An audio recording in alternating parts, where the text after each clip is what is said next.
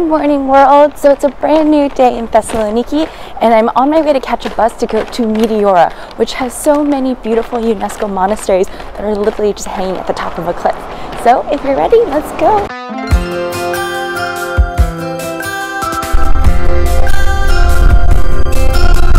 So one of the truly amazing things about the monasteries in Meteora is they literally built them on top of these extremely steep cliffs.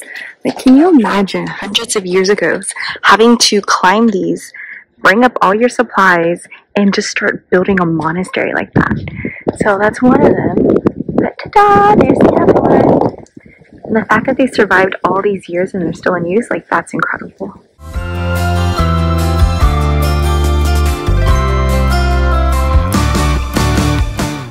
We made it inside the first monastery.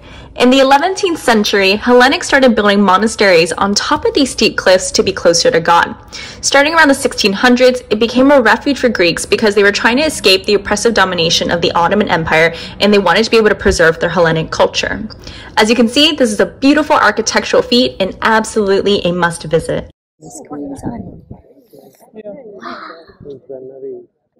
Stunning.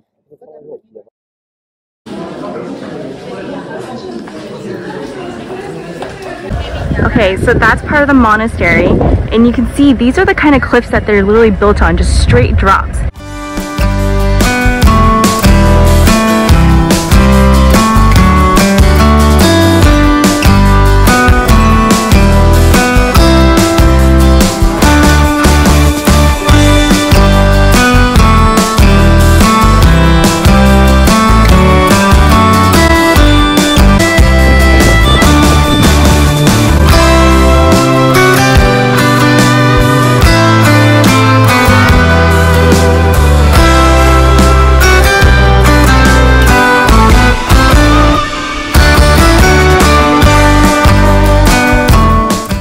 It took 22 years for them to lift all the materials needed for the monastery's construction via a rope basket and pulley system.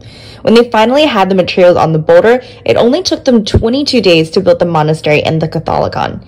They started construction in 1541, and in 1548 they finished painting the beautiful frescoes.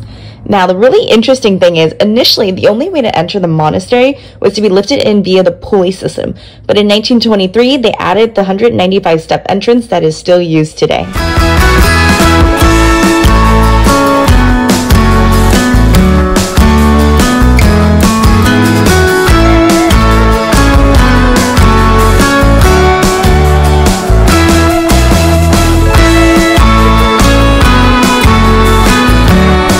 I'm headed, but I do see pretty rocks, so I'm gonna walk towards the pretty rocks and hope that eventually I will have a decent view of something. So let's go!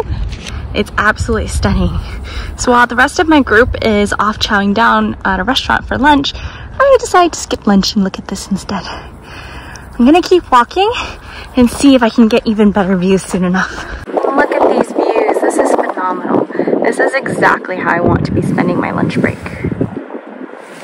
I love this guy, he's so badass.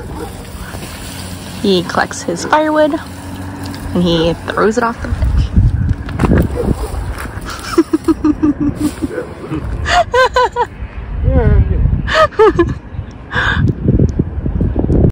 Okay, so I found like a little hiking path sort of thing, which is kind of cool. So I'm just gonna go hiking for a little bit until it's time to get back on the bus. The only dangerous thing about this, at least for me, is that I get so excited and get very overconfident about how much time I have. I'm like, yeah, I can just keep going. I'll be back on the bus on time. Then I'll be like, oh shit, not much time. Run! But look how cool this is. Ooh, ooh, ooh. We're getting some pretty views alert. Look at that. Wowzers. Thanks for joining my adventures in Meteora, and if you want to see even more of Greece, then check out my videos below.